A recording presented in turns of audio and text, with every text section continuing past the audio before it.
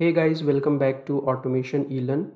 In this video, I will explain how to create a new file directly on GitHub, where I will walk you through the step-by-step process and will explain the concepts. There are different options to have a new file. One of the option is to create a new file on the local and perform a commit and push operation to push the new file here on the GitHub repository. So the way we commit the changes from the local system, you can have a new file, you can add a content, and you can perform git add, git commit, and git push. Then it will be part of GitHub repository. And another option is to create a new file directly here on the GitHub. So the first option we have discussed in previous videos. You can refer to my video on how to upload a project on GitHub to understand the complete process about this first option. In this video, we will discuss the second option and will understand how to create files directly on GitHub. Here I am on github.com. I already have an account, so I just need to sign in here. If you don't have a GitHub account yet, you can watch this video to understand the complete process where I have explained the step-by-step details to create a new GitHub account and its different uses. There are many benefits of having GitHub account, and that is for free, so you can refer those videos and you can understand it in detail. So here I need to sign in.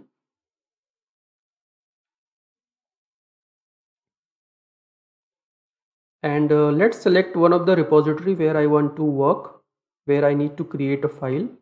So let's select git reset. So this is the repository under my GitHub account. Once we open the repository, here we have a couple of options, and one of the option that we are seeing is add file. And here we have two options: create new files and upload files. So in this video, we will explore how to create new files here. So we will select this option. Here we need to give a file name, and we can add a content also to this particular file. And we have other settings related to editor, so you can explore as and when it is needed. So here I need to give name. Let's say I want to create a file called sample.txt.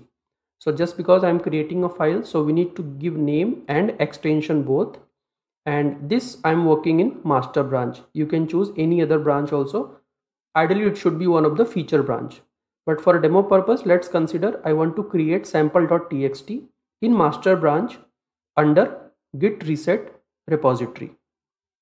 So sample.txt is my file name, and here let's add some content. For example, I just want to list the numbers here, and from here only we can preview the content. So click on preview and we can see this. So like this, you can add a content to this file, this new file that we are creating.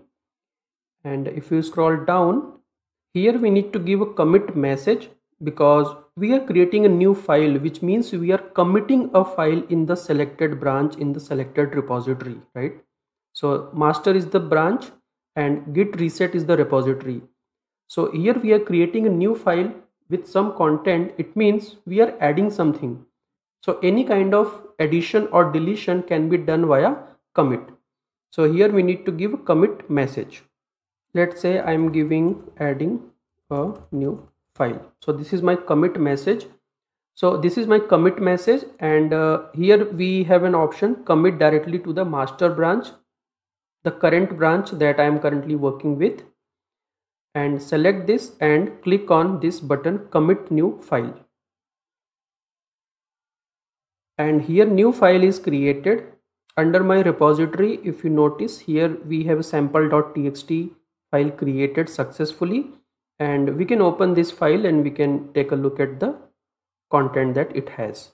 So these are the lines that we have added while creating this file. So when we added this file sample.txt, it is like one commit. So we made one commit, and this is the commit ID assigned to that particular changes. And this is the username I did with my account Suresh Dubey, and this is the commit message. So each and every detail whatever we have given, we can verify and we can see it here. Likewise, you can create as many files you want. This option is little bit faster compared to the other option, like having a new file here offline in your project.